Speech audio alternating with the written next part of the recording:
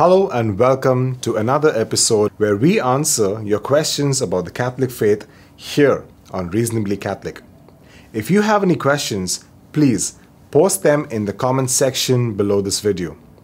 For today, let's see what question we have. Is God a male or a female? I used to wonder this myself. Okay then, I guess even God is not spared from the superiority battles of the sexes. Let's see how best we can explain this. For centuries, we have seen paintings and pictures of the divine God, and every single time, it turns out to be that God was depicted as a male. Does that mean God is a male? Since it's clear from all these paintings that it is taught to everyone from the centuries that God is a male. First of all, while answering this, I want to tell you at the start that this isn't a question about which gender is superior. The Bible teaches us, and the Church emphasizes it too, that both men and women are made in the image and likeness of God. In Genesis 1:27 it says, "So God created man in his own image. In the image of God he created him. Male and female he created them." Having said that, the Church also teaches that God has no gender, since God is above all creation and hence is above all genders. He doesn't need a gender for his existence. In the CCC Para 239, she teaches, "We ought therefore to recall that God transcends the human distinction between the sexes. He is neither man nor woman. He is God." As we see in the Old Testament that God was seen as a protector of Israel. He was like a man leading his tribe and nation.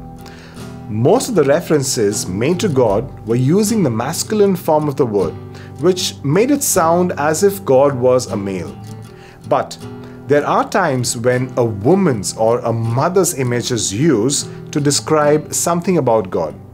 For example, in Isaiah 49:15 it says, "Can a woman forget her suckling child, that she have no compassion on the son of her womb?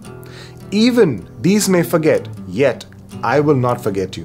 Or, like in Isaiah 66:13, God is noted as saying, "As one whom his mother comforts, so I will comfort you. You shall be comforted in Jerusalem." Hence, even though God does not have a gender, we understand his relationship with us as a father. This is only to say that some aspects of maleness better express some aspects of God's relationship to us than femaleness. However, the biggest reason how it was revealed to us that God is like a father to us is through the God-man Jesus. He is the Son of God who came to earth to become a human. He first of all knew and hence revealed it to us that God is a father to us. In Matthew 11:27, Jesus says, "All things have been delivered to me by my Father, and no one knows the Son except the Father, and no one knows the Father except the Son, and anyone to whom the Son chooses to reveal him." Even the CCC explains this. Jesus revealed that God is Father in an unheard of sense.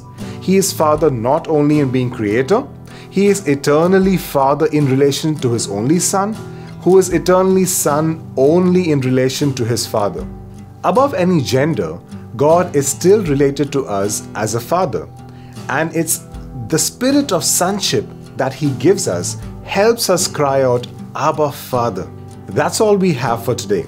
If you do have any questions, please post them in the comment section below this video. Until the next episode of Reasonably Catholic, stay blessed.